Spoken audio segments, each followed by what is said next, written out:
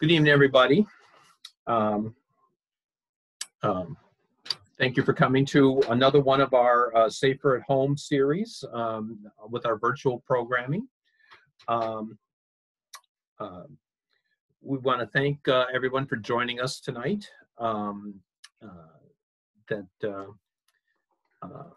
As well as you can see, that it's not always perfect with technology, but we're getting there. So these programs are brought to you. We want to thank our sponsors, Cape Cod 5, First Citizens Federal Credit Union, and Martha's Vineyard Savings for making all these talks possible. We also want to thank Eight Cousins Bookseller for having all books for all of our talks. Please note that these programs are being recorded, so you are going to be recorded. If you look at the bottom of your screen, you will see a chat menu. If you have a question for the author, what we ask you to do is to go into the chat feature, type out your question, and then at the end we will read it. Thank you for your support. If you are not currently a member of the Museums on the Green, we encourage you to join by visiting museumsonthegreen.org. And I want to introduce tonight's speaker. Erica Armstrong Dunbar is the Charles and Mary Beard Professor of History at Rutgers University. Her first book, A Fragile Freedom, African American Women and Emancipation in the Antebellum City, was published by Yale University Press in 2008. Her second book, Never Caught, The Washington's Relentless Pursuit of Their Runaway Slave, Ona Judge, was a 2017 finalist for the National Book Award in nonfiction and a winner of the 2018 Frederick Douglass Book Prize. We also want to let you know that for this particular talk, we still want you to go shop at Eight Cousins, but we actually have a copy of the book ourselves. So I want to thank Brianna Scharfenberg, who's also in our audience, who helped me put this together, that we actually have this book at, in our gift shop. In stock right now. We have it on a special price. So after this talk, if you would like to get a copy, all you got to do is send an email to info@museumsonthegreen.org, and we will put one aside for you. You can come right in and get it. If you need it mailed to you, let us know where to mail it. The price is $20. If there's mailing, we have to charge a little mailing fee, but wanting to be cognizant of that. So we actually have copies of the book. So without further ado, would you welcome our speaker tonight, Erica Dunbar? Erica, thanks for joining us. Oh, thank you. Thanks for having me and for helping me transition from computer to computer.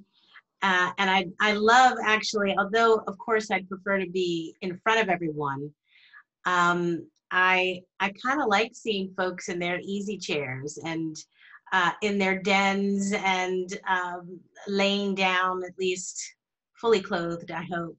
For most folks in their own rooms, in their bedrooms. And so it is actually, in a way, it can be much more intimate than when we perform these kind of Zoom talks.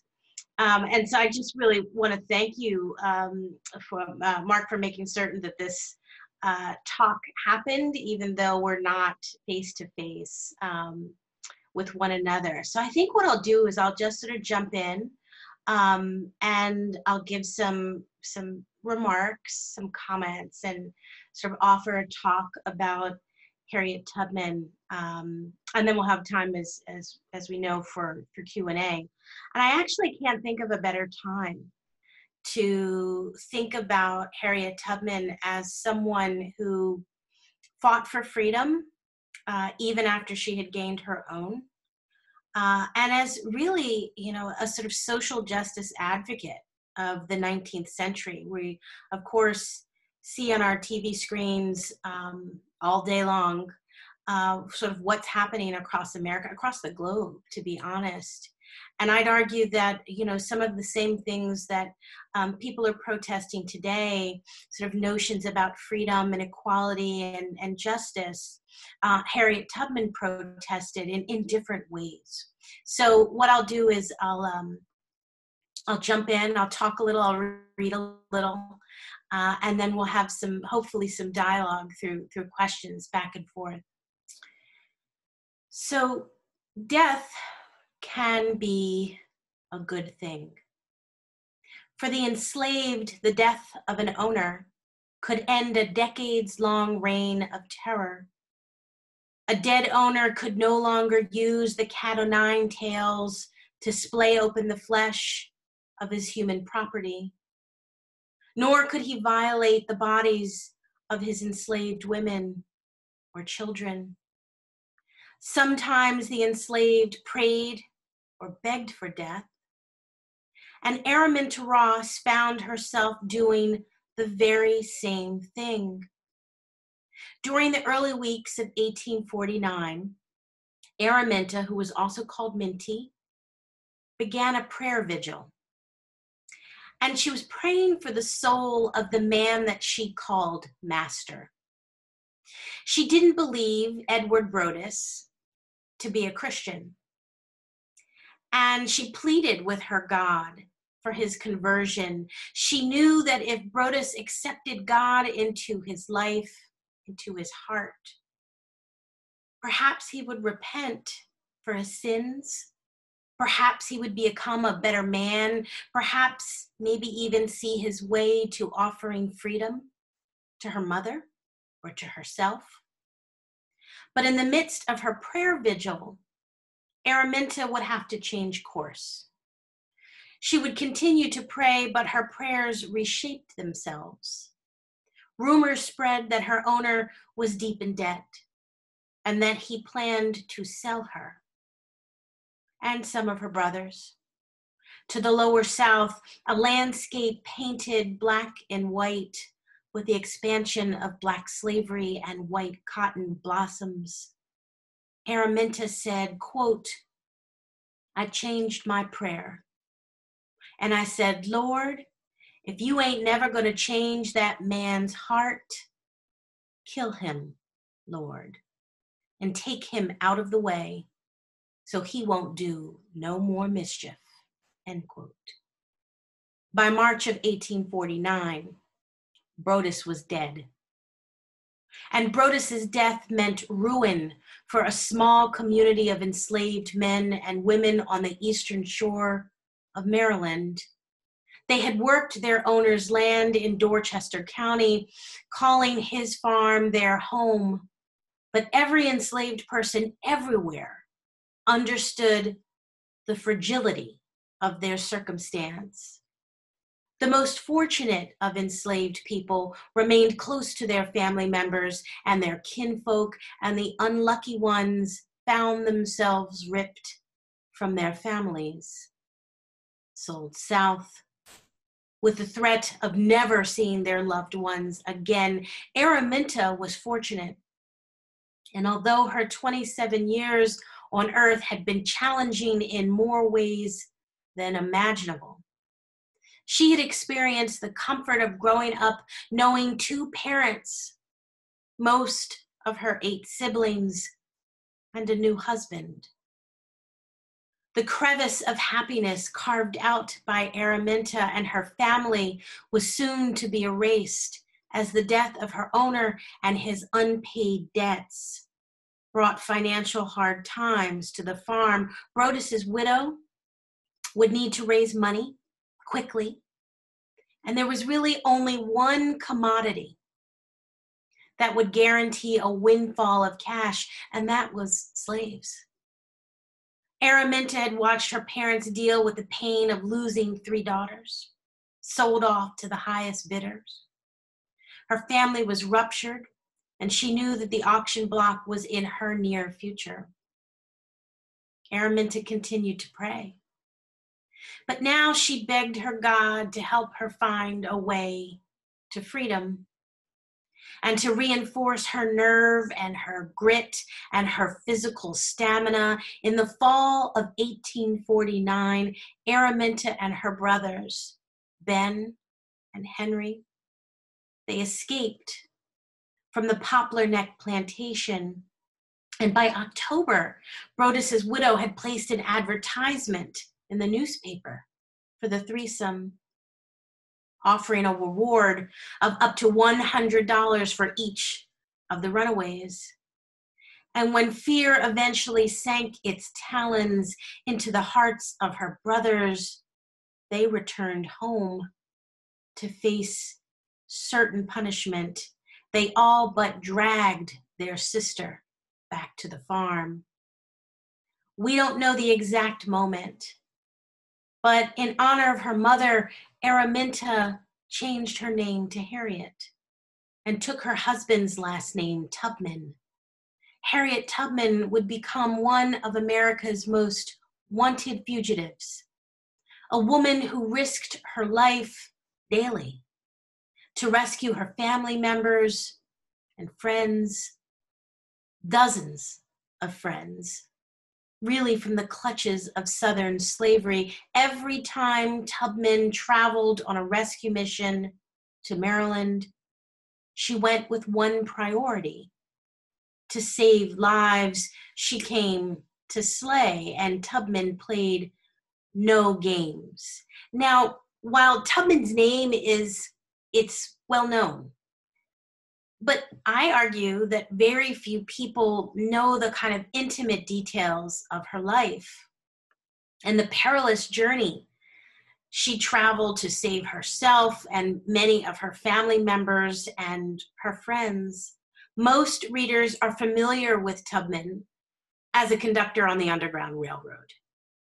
But she was much more. She was a textured 19th century social justice advocate. And with the release of the feature film, Harriet, that hopefully some of you've seen, that came out in the fall of last year, and the release of She Came to Slay, viewers and readers are introduced to a young woman who lived and loved under the trauma of slavery. We meet a young woman who escaped from slavery and returned to the eastern shore of Maryland at least 13 times. And she did this in order to rescue her family members and her friends. She never once lost a loved one, not on the journey, not to slave catchers, not to illness or death. Tubman's victories are on full display, but one of the things we must also engage with her life is the personal loss that she felt and that she encountered. The violence of slavery forced Tubman to leave behind a husband. And upon a return trip to Maryland, via the Underground Railroad, her worst fear was confirmed. She had been replaced. She experienced the loss of siblings via the auction block and unnatural death, and she was intimately connected to countless stories of the trauma of slavery. Now, I begin the story of Tubman's life, and She Came to Slay, around 1822.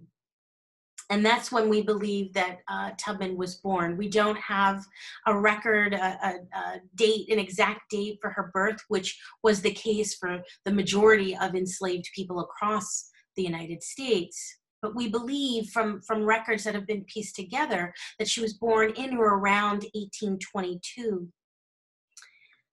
I wanted to begin She Came to Slay with really a connect with Tubman and the story of African slavery. And really to begin with the earliest traceable African descendant, which was her grandmother.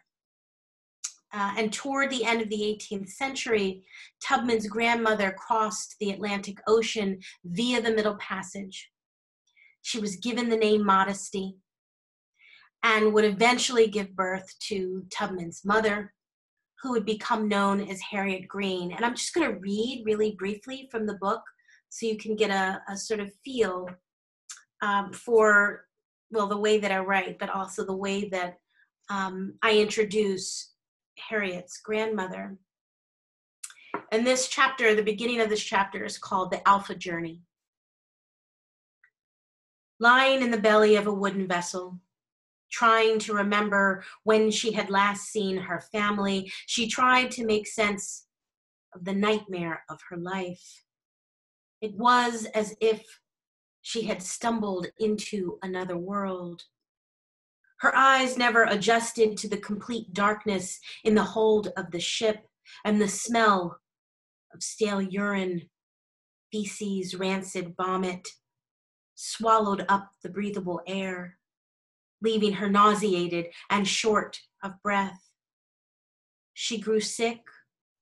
Dysentery and smallpox were in the air and claimed the lives of the men and women all around her. Their dead or dying bodies were dragged to the top deck and callously thrown overboard.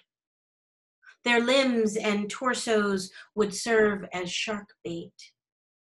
Though she managed to escape death, she grew weaker. Rations were limited, so she ate stingy portions of the food often stocked for the enslaved. Peas, yams, corn, and rice. Meat and fish were in short supply and only eaten by the white men who spoke and moved with rage. Modesty was struck by her own transformation. Her legs in particular were weak. So weak, she wondered if they'd even be able to carry her weight, or if they would snap and break like dry timber the moment she tried to walk with purpose. If there was one silver lining to her dramatic weight loss, it was that it placed less strain on her aching knees and feet when she was forced to exercise up on the top deck. The less jumping and dancing on demand she had to do, the better. It was useless to try and count how much time had passed. So she waited for death or deliverance, not knowing if they were one and the same. When the ship finally dropped anchor, she disembarked from her voyage looking like a different person. Her thin and sickly skeletal frame was scarred in more ways than one. Her eyes met with a foreign land filled with strange sights and unfamiliar faces. The pale-faced men who had tortured her and her shipmates, those who had survived and those who had jumped overboard, a not so insignificant act of rebellion, spoke a language that was rough to her ears. She would have to learn this new tongue, and she would need to learn it quickly. Having arrived in the colony of Maryland, like hundreds of thousands of other men, women, and children, she was sold to fuel the engine of American slavery.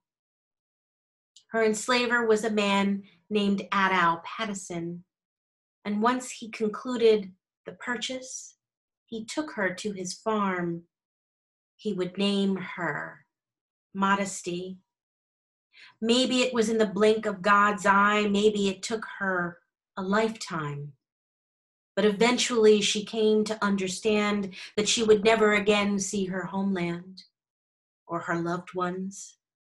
She didn't succumb to whatever grief that knowledge produced. Modesty would do what millions of other enslaved Africans fought to do. She survived. And so I begin the book with the story of Modesty, of Harriet's grandmother, in order to connect, to sort of not have Harriet just appear out of nowhere, as she often does in history textbooks, where she appears in the sort of top corner of a certain page, an image of her similar to the one that you see in front of you. This is a colorized version of a well-known image of Harriet Tubman. I had it colorized for the book. In order, in part, I think sort of colorized, I'm a historian, so I love black and white photos, but I do think that the colorized version gives us a sort of, I don't know, a better sort of understanding of who she was, almost as if she were in front of us today. So I begin with with the story of modesty and move to her mother, Harriet Green. And then I move into the story of Araminta as a child. Harriet's name, the name that she had at birth was Araminta. And I'm going to hopefully click us to, and of course this is not working because there we go. This is, I had an illustrator work with me for this book, in part because there are relatively few images of Harriet Tubman, and I'll show some of them to you, photos of her that we have. But really, we have no photos of her from early in her life. And I wanted readers to be able to kind of fashion a young Minty, a young Araminta. And because we have no photos of her, I thought it was important to have an illustrator come on board to kind of give us an idea, a visual of Araminta. Araminta's father was a man named Benjamin Ross, and he, alongside his wife, raised 8 children. So she was one of 9 children. And while Tubman spent most of her childhood with her parents, she was often hired out to different farms. And that was a practice that began when she was only 5 years old. So, this is the moment as a historian where I'm looking through the documents and seeing that she's hired out. She's 5 years old. She's hired out several miles away from her mother and her siblings.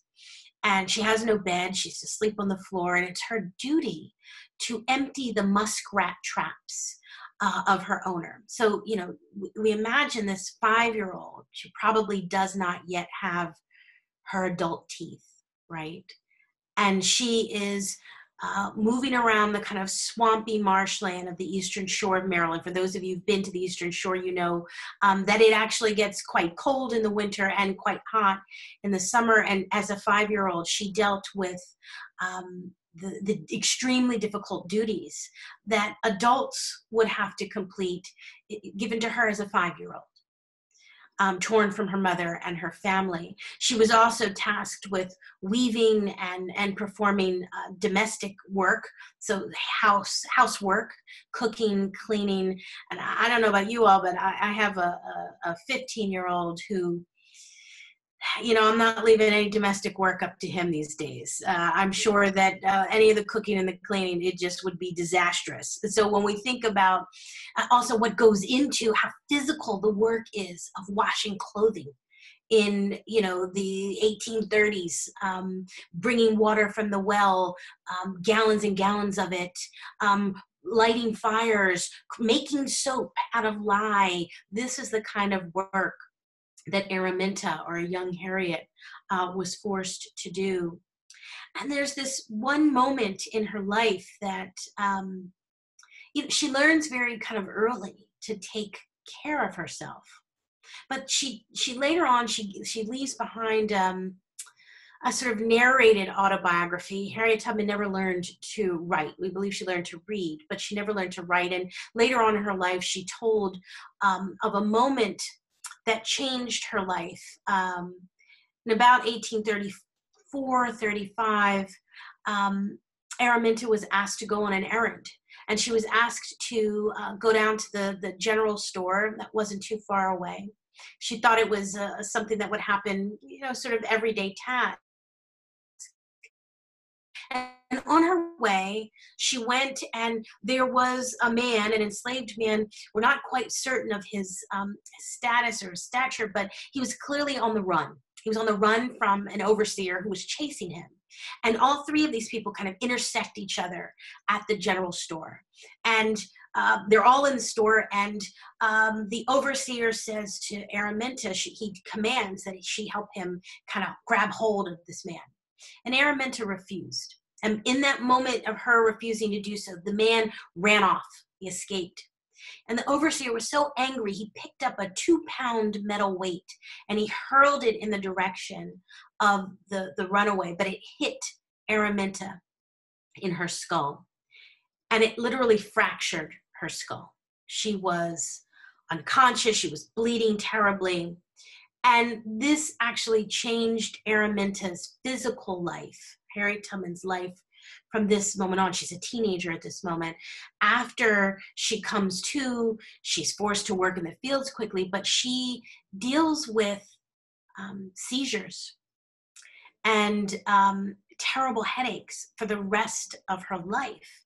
And we don't often look at Harriet Tubman through the lens of a disabled person, but she was indeed that. She struggled with this for the rest of her life.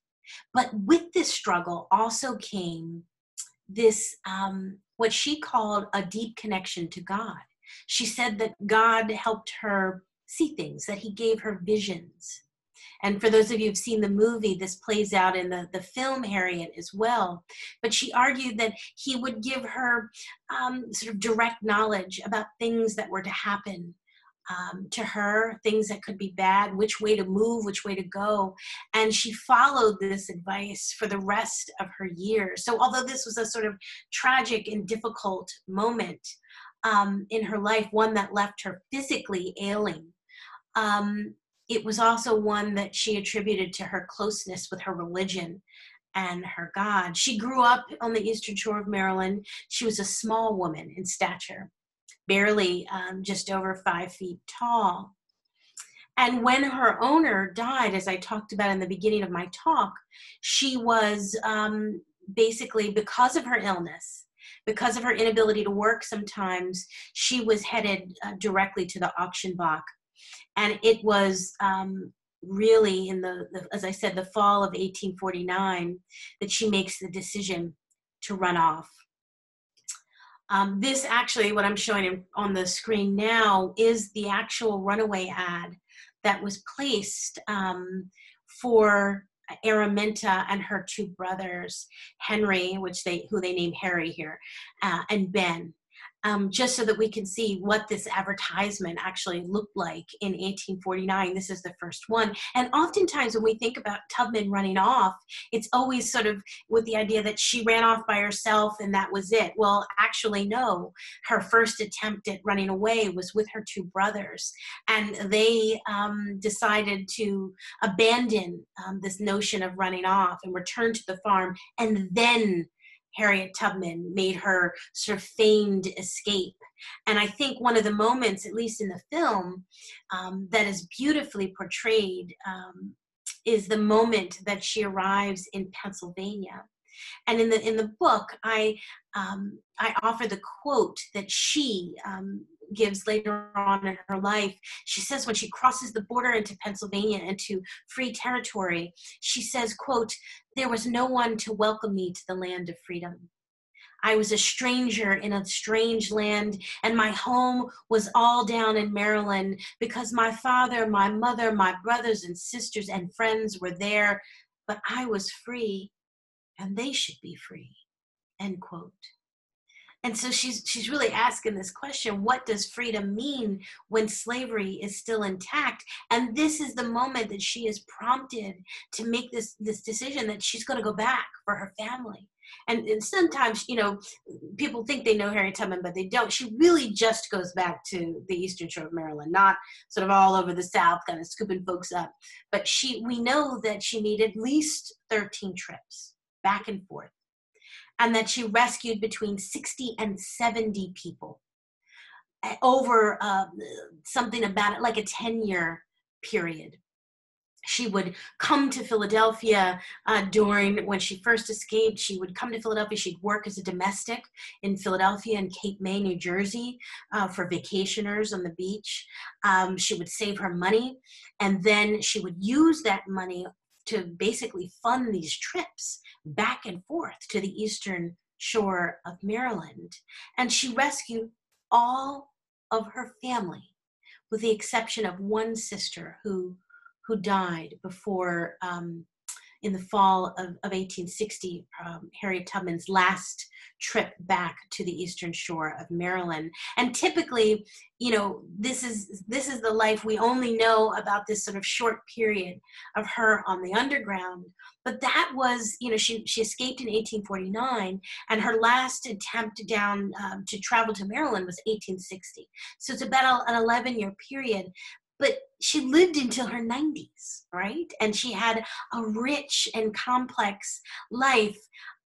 in which she did many things. She fought for many things. And I have a few images I want to show you. This, once again, I don't have a photo of when she actually rescues her elderly parents, and worked with the illustrator to kind of capture the description that Harriet offered in her own narrated autobiography. That, you know, she basically had a rickshaw kind of created to carry her parents who could not walk from the eastern shore of Maryland to Philadelphia. And so once again, this is a reminder that she's going back and forth for her family and for her loved ones. I wanted to show this image. Some of you might be familiar with it. This actually is the earliest known photo of Tubman, around 1868, so after the Civil War. For those of you who've been to the African American Museum down in DC, the new museum, Smithsonian Museum, this is actually on display, and it just was a year ago. It was put on display. It was in a private collection for some time, but now we know that this is the earliest known photo of her that's in circulation. And so if you have a chance to go to the museum when things reopen, it's a great image of her, in part because it's somewhat different from the images that we typically have of Tubman, right? Kind of like the first image I showed, elderly, head covered, kind of hands clasped. This is definitely a different kind of image that we have of Tubman as a younger woman. Also, I wanted to share this image that we also know, this photo, which is held at the Library of Congress, is another image of Tubman, probably a little bit later. We don't have the exact date, sometime between 1871 to 1876, after, once again, all of these images are after the Civil War. And that's another part of Harriet's story that so few people know, that after she had gone back and forth and rescued nearly 70 people, the governor of Massachusetts approached Harriet Tubman and asked her if she would be willing to support the Union Army. This is in 1863, so midway through the war, if she'd be willing to go down to South Carolina and to serve as a spy and a scout, because clearly she was someone who could do that kind of work. And she went down to South Carolina. She's still technically a fugitive, and she basically joins with the Union Army. She's the first woman to ever lead a military expedition ever in our nation's history. And she's engaged in with the Combahee River Raid in June of 1863, where she ends up emancipating over 700 enslaved people. So these are some of the things that we don't, as I said, know about Tubman. And, you know, as I start to wrap up so we can move to Q&A, I also love these images, and I wanted you all to see them, because we don't think about Tubman as a wife and as a mother. And this is an image of her on the left, taken in Auburn, New York. And it's a picture of her and her husband, who's sitting to the right of her, sitting down on the chair, Nelson Davis, and her adopted daughter, Gertie. Oftentimes we don't think about Tubman as a woman who, after the Civil War, after freedom was granted, was able to piece together a life for herself. And she did so with marriage and motherhood. And I think that's really important to think about, that Tubman, as I said, is a textured and nuanced person. One of the sort of, this is actually another image, a rare image that I think this is the first time in my book that it's published, that came out of a newspaper in the 20th century in 1905, when she had gone to pay her respects to another Union officer. And I believe that from the Boston Athenaeum is where I found this image. And finally, to sort of think about her as an elderly woman. Her social activism did not stop. She worked after slavery was over. She worked feverishly to help women gain the vote. So she was a suffragist. And she also worked terribly hard to create a home for elderly, formerly enslaved Black men and women. She worried about their ability to take care of themselves. Slavery was over, but still so many were impoverished. So she helped to create really one of the first homes for elderly Black men and women. And I'll end with this slide that very few people have seen, which is the her line in state. We know that she dies in March of 1913 in her 90s, and that she's surrounded by a group of Black club women in New York who raised a tremendous amount of money in order for her to have a decent burial and a decent headstone. Because one thing to remember is that Tubman remained impoverished for the majority of her life.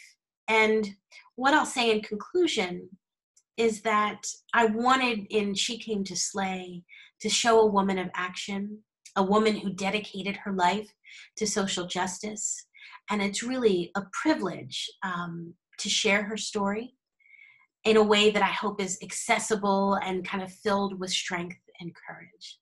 So thank you for listening. And I think now is the time, right, for us to move into some Q&A. Shall I leave my screen up? Is that best? That's fine. Okay. If you've got any questions for Erica, like I said, down at the bottom of your screen, there's a chat feature. Erica, I got a question. Your book, it literally starts with an author's note that is just absolutely unbelievable. And your first paragraph starts off about how Harriet Tubman in her 70s purportedly goes to Mass General to get surgery on this injury that she's been carrying around since a 2-pound weight hit her in the head. Could you talk about that? Yeah, this is, as a historian, sometimes you come across documents sometimes that really are fantastic, and then sometimes you're kind of like, I don't understand the story. But supposedly, and this was not necessarily told through directly through Harriet, but according to reports, she went to Mass General because she had been struggling with terrible headaches, debilitating headaches, and she went there and supposedly asked for and was given brain surgery. And so we have to remember that this is a moment where medicine is still developing. And according to the accounts, she underwent brain surgery without anesthesia. And she supposedly bit down, similar to what she saw her Civil War, the soldiers that she helped care for as a nurse in the Civil War, that she simply bit down, I believe it was a belt or a bullet, and she had her surgery. And then supposedly got up and put her bonnet on and left. And that she supposedly passed out on the street. So now this is like part of the storytelling around Harriet Tubman. This was a fairly well-known story about her. But as a historian, I have to ask this question. Well, why do we need this story about her courage and strength in one in which that's probably inaccurate, right? When we think about, how many people are having brain surgery and then popping up without anesthesia and putting on a bonnet and then, leaving? Probably no one. And also, but I asked myself, why would this story even be necessary? And I wonder why there's this flourish about her when the story that we know is accurate is almost unimaginable on its own, that she went back and forth to the Eastern Shore of Maryland 13 times. Why this story about brain surgery? And part of it, I believe, is because Tubman didn't necessarily believe that she would be remembered, that she would be known. And so perhaps this was an attempt to become more well-known. Perhaps I believe it was the attempts of her friends around her that wanted her to be more well-known. But, you know, we actually don't need a story about brain surgery to know just how courageous and fantastic and brave Harriet Tubman really was. Okay, there's like two questions in one here. Could you describe how she actually smuggled slaves out and were able to rescue slaves? And actually then following up that, how did you come up with the title? Yeah. So let me go in reverse. I'll talk about the title first, which is, you know, we wanted very much, and my editor kind of approached me about writing this book. We knew the biopic was coming out in November of 2019, and we wanted really to write something that could sort of be a companion piece to the film. That the film only captures a short window of her life, that like 11, 12 years. And what I wanted to do was have people know much more about her. You know, she's born in 1822 and dies in 1913. She lives 50 years after the Civil War, right? And so, but I wanted very much to write something that would be accessible, and that would also play to younger generations of readers. And so this title, She Came to Slay, is really a title, a sort of phrase that I extracted right out of pop culture. So if there are any Beyonce fans, it's a phrase that she's used, that she said, and other entertainment figures, that when you're referring to a woman, in particular a Black woman, but any woman who's kind of doing her job or kind of handling her business in a way that is incredible and complete, then the phrase, you know, that's been used before is, oh, she came to slay. So it's not necessarily a reference to the fact that she's holding a pistol in this illustration. And we do know that Tubman carried a pistol.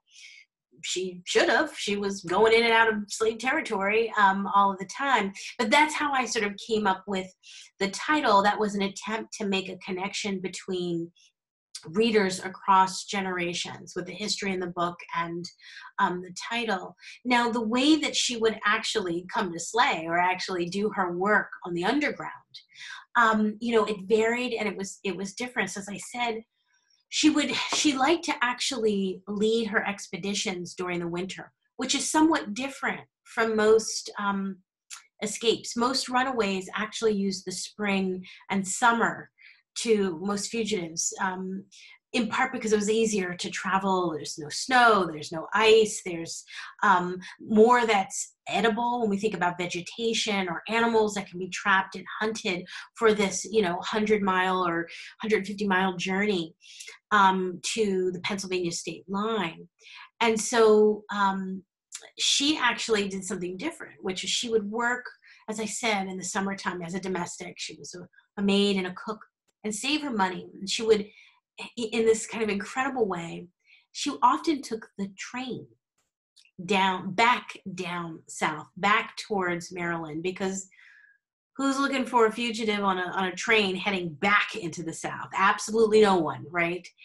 And so she would travel often by train into Delaware, and then through her sort of anonymous stops on the underground, she would walk. She would have wagons that who were part of the underground that would take her. There was a great deal of walking.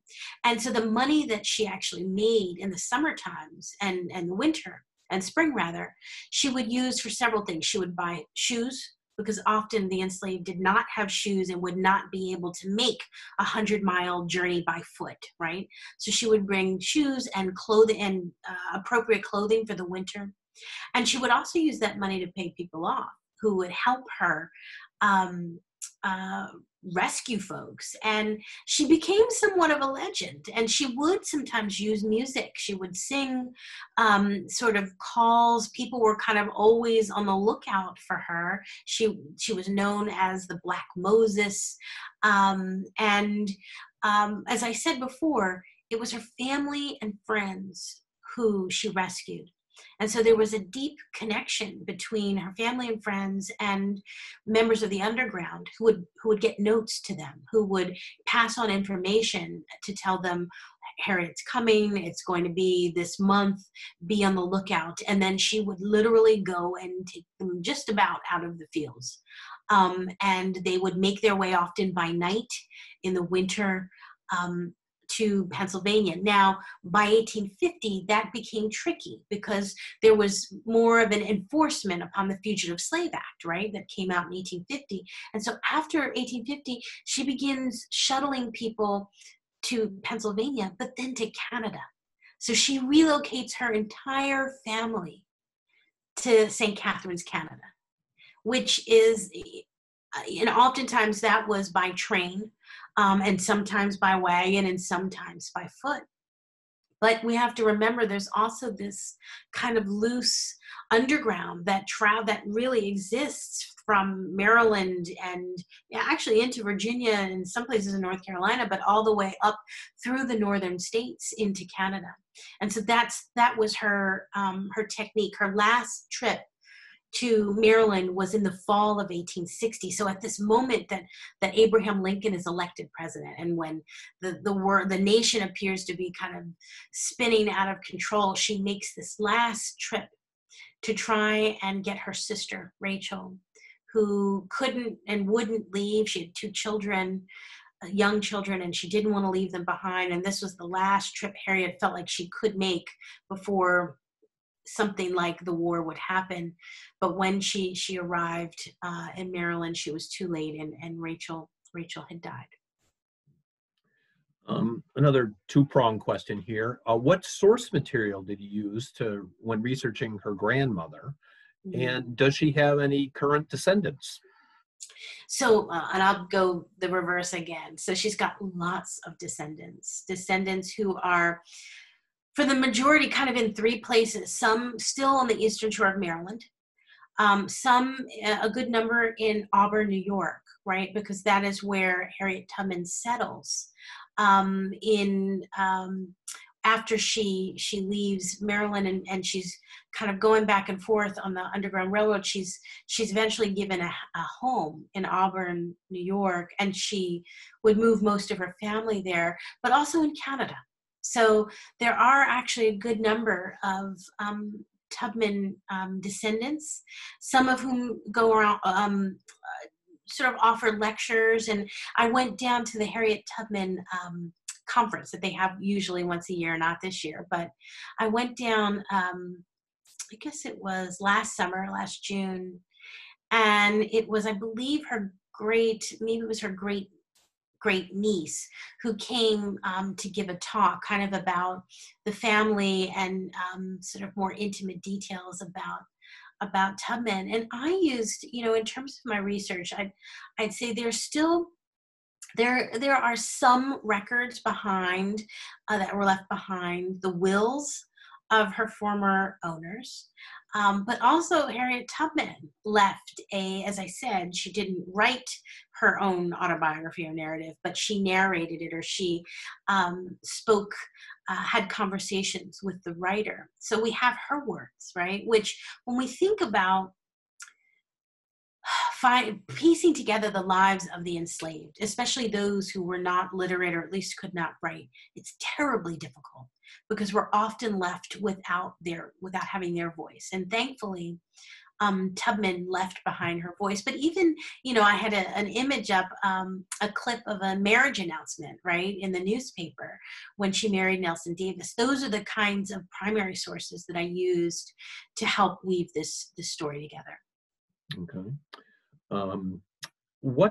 How close did she ever come to being captured?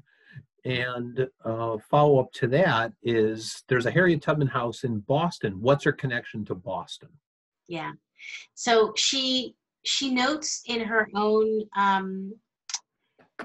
autobiography that there were a couple of times there were close calls. Once she was on a train and headed south, and there was a friend of her former owner who was on the train who would have recognized her. And she explains how she basically hid behind a newspaper. And, she opened up the newspaper as if she were reading it. Now, there's some danger in that, because at that point, Harriet Tubman could not read. And so I'm assuming the newspaper was in the right direction, because she could not have read it, but she hid behind the newspaper in order to avoid him. There were times during the actual escapes, several times, where she was very close to capture. And she sometimes would have visions, and she always argued that God showed her the way. She never took credit for it. She really saw herself as a servant leader. She was a deeply religious woman. And she would listen to the visions that she reported to have had, and to outmaneuver on these 13 trips back and forth. So, there were close calls. Now, Boston was one of the locations where she would travel on this kind of abolitionist circuit. So we know there was a deep presence of abolitionists in Massachusetts. And many of them were friendly with Tubman. And this is while she's a fugitive. And so there were other ways after 1850, when the laws became extremely difficult.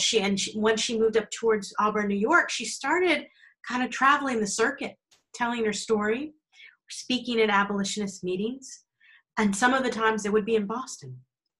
And it was always under a pseudonym, because she could still be captured and taken back to the Eastern Shore of Maryland.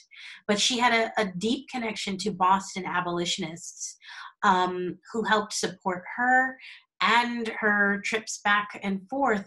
And as I said, it was the governor of Massachusetts that knew her well enough and knew her story well enough to say, hey, I think we should, if you would be so kind, we would like to use your uncanny abilities in this fight in the Civil War. Yeah, you point out in your book too that she was friends with people like Frederick Douglass and John Brown, and kind of polar opposites. But one more two-part question: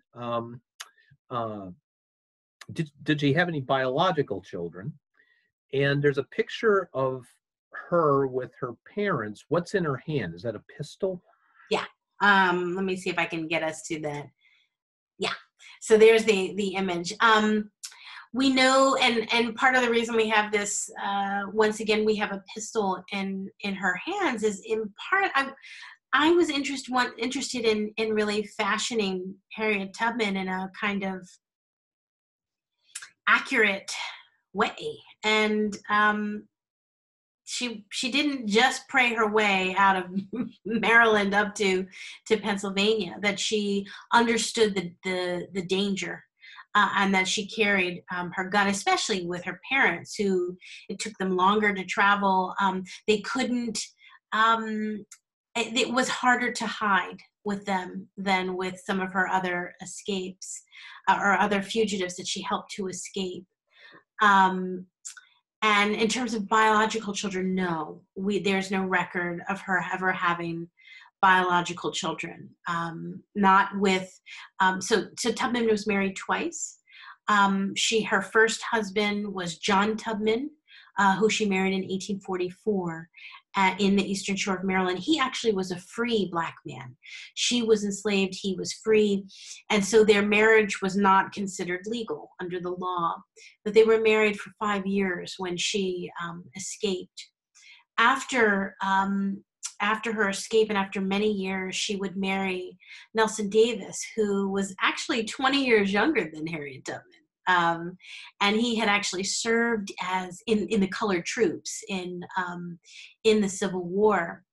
And we're not quite sure if their paths crossed during the war, because he did spend some time in the Deep South, but she would marry him. And so on Harriet Tubman's gravestone, on her headstone, her name is Harriet Tubman Davis. She went by Mrs. Davis at the end of her life.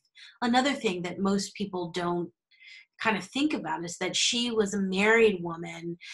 They had no biological children, but she had an adopted child. And that marriage and family was deeply important to her.